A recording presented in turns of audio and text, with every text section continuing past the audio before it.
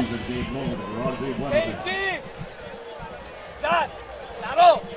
Okay! Ito mauuna! Wilson! Willie Wilson! Back pick! Back! JC! Isagad mo agad ngayon! Okay, pagka-screen mo ngayon, mag-switch sila, isagad mo! First option, second option! Wala nangyari, KG! Screenan mo to, tao ni Jan! Labas ka! Get the ball! High ball screen ulit! Pag wala nangyari, nakuha mo, Jan, sa gitna! Okay, guys! High ball screen, you got time!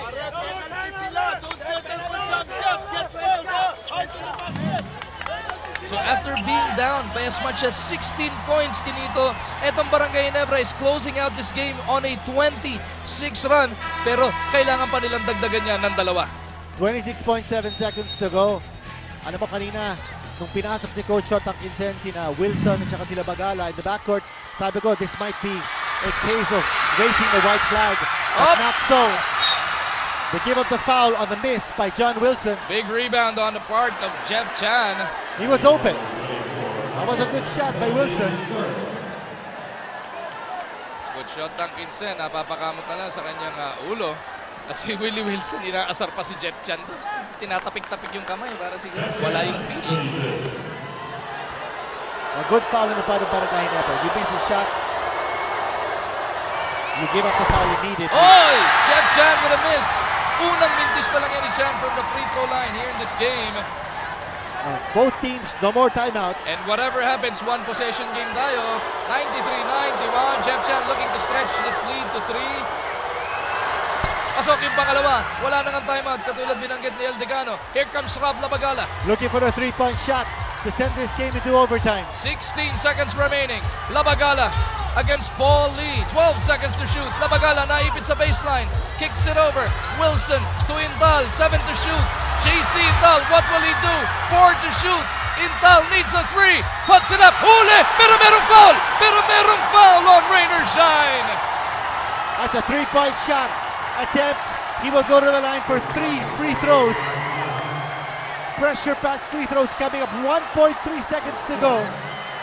94-91, JC Intal.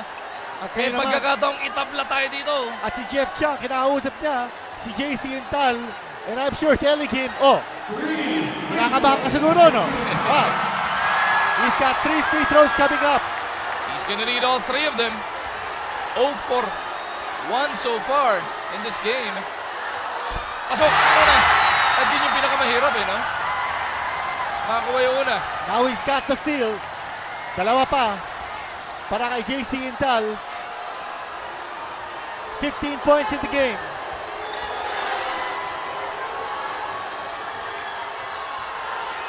JC Intal. Now he's got one more. Big free throws pa ba na nga sa isang abante ng Rainer Shine. Tandaan natin, lamang sila ng 16 kani-kanina lamang. But Barangay Ginebra is on a 22-6 run. But they will need to make it 23-6 to force overtime. Intal. Mintis! Mintis! Wilson for the win! No! And Rainer Shine will hang on to this opening day victory contra Barangay Ginebra. 94-93 is your final score. What a nail-biter, Ginito. Wilson had 2 chances, 2 big chances to score with jump shots in the final seconds. Mintis, pareho, but that missed free throw of JC Intal. Ako sa tingin ko, no? A lot of positives can be gained here by Barangay Ginebra. Pinakita dito ni Coach Shot at Kinsen that he can rely on Rob Labagala at saka si John Wilson is in his backcourt even in situations where they need to be able to come back from a big deficit.